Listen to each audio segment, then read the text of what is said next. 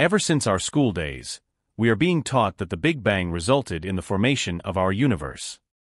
But the James Webb Telescope just proved the Big Bang theory wrong. What is even happening? What did the space shuttle find that shook the scientific community? Let's find out. The formation of the first galaxy was a crucial moment in the universe's history, marking the beginning of a long process of cosmic evolution that led to the shape of the countless galaxies we see today.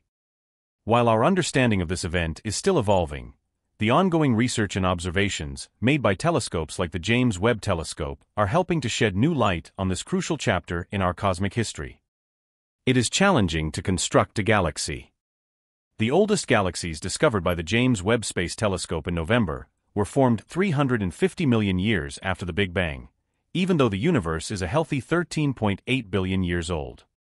Not only did the young universe take its time creating its initial galactic masses, but once it did, it also didn't create huge ones. Scientists would need to reassess either some fundamental cosmological principles or their knowledge of how the first galaxies were seeded from tiny clouds of dust and stars to explain the appearance of such enormous galaxies so early in the history of the universe.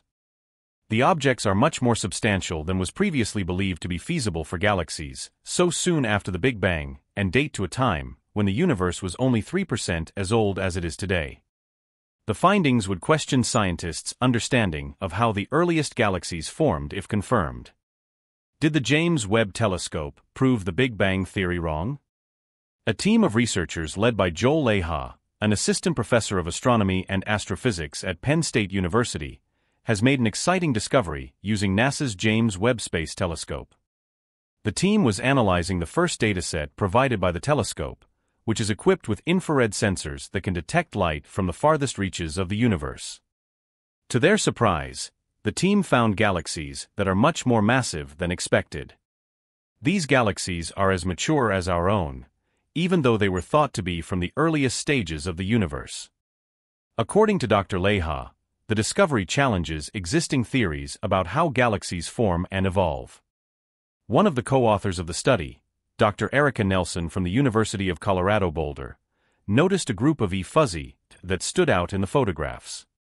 Upon closer inspection, these dots turned out to be exceptionally bright and red, indicating that they were massive and had been around for a long time. Because light is stretched or redshifted as it moves through the expanding universe, redness is used as a proxy for age in astronomy.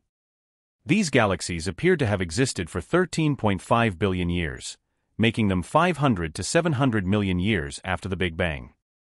These wouldn't be James Webb's oldest galaxies, which began operations in December 2021. Four galaxies that are roughly 350 million years old were discovered by scientists last year, although these were much smaller. According to calculations, the most recent galaxies were comparable in mass to the Milky Way and included tens to hundreds of billions of sun-sized stars. Leha made a remarkable discovery that presents significant challenges to the field of science. The discovery is so unexpected that it raises doubts about the prevailing understanding of how galaxies formed in the early universe. The term dark ages for space typically refers to a period in the early universe, from about 380,000 years to around 150 million years after the Big Bang, when the universe was filled with a dark, opaque fog of neutral hydrogen and helium gas. During this time, there were no stars or galaxies yet formed, and the cosmic microwave background radiation had just begun to cool and become transparent.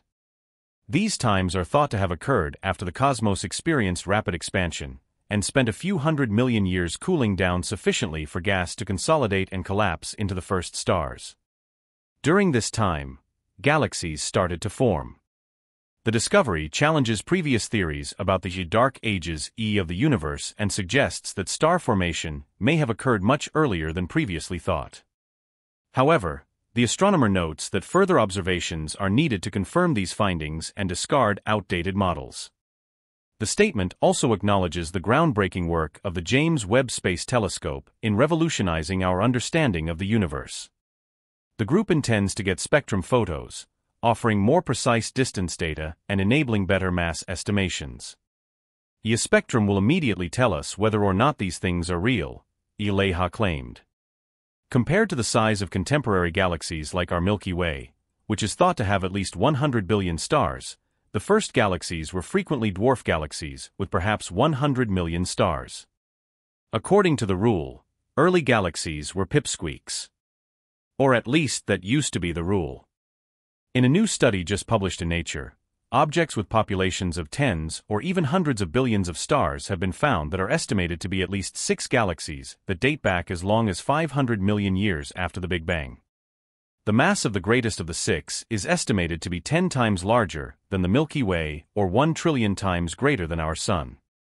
In a statement following the research publication, co-author and assistant professor of astrophysics at the University of Colorado, Boulder, Erica Nelson, remarked, "Jay, it's crazy. You simply don't anticipate that the early cosmos was able to organize itself that swiftly.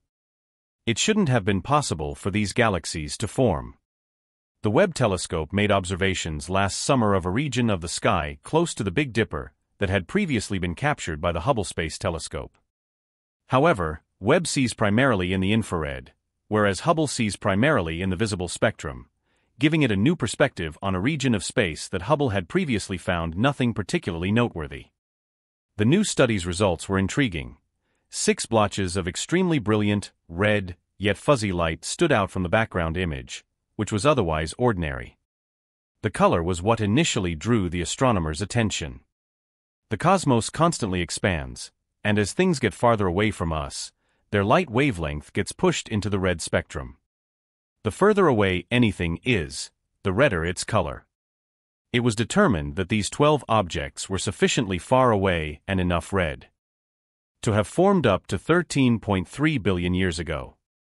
Additionally, they were large enough to be galactic in scale rather than point sources of light like a star or supernova. However, that initial perception of size might have been deceptive. Gravitational lensing is a phenomenon whereby light from distant objects in space can be distorted by the gravity of foreground objects, making it appear larger than it actually is. Albert Einstein first proposed this idea, and more than a century of studies have proved it. The new paper's authors found that objects that appeared on a cosmic scale were considerably smaller than they seemed to be and were only optically exaggerated. But that notion was quickly abandoned.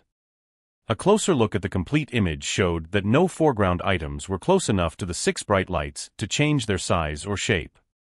That left galaxies as the most likely candidate to account for the objects, though even the researchers agree confirmation will require additional observations. Even so, there are just as many questions as answers surrounding the likelihood that they are, in fact, galaxies. The galaxies would have been explosively abundant, for starters. 2 new stars are thought to be born in the Milky Way each year. The 6 galaxies found in the latest measurements would have needed to have formed hundreds of new stars every year for hundreds of millions of years to grow as big as they did as quickly. Furthermore, the heavier elements that make up modern stars were not present in the early universe. Instead, hydrogen and helium were stars' primary building blocks, resulting in relatively small galaxies. If ones this large were produced at such an early age, it would imply that heavier stuff was, in fact, more prevalent and present than previously believed. Cosmology is the study of the origin, evolution, and structure of the universe as a whole, including its physical properties and fundamental laws. Scientists use observations and models to understand the universe, and they strive to create models that accurately predict the behavior of cosmic phenomena. The area of the sky where the new objects are located will, in fact, be thoroughly covered by other observations, even though if E is a small word with significant implications. Currently, the Webb team can only approve about 200 applications out of the 1,000 requests for telescope observing time they receive annually from astronomers worldwide. Observations of the new bodies with the telescope's near-infrared spectrograph or NIRSPEC, which examines target objects' temperature, mass, and chemical composition, will undoubtedly be a part of some of those investigations. NIRSPEC should validate the validity of the 6 candidate galaxies. It will fundamentally alter how we think about how quickly extensive, mature galaxies can develop and form. Remember to subscribe to our channel for the latest insights.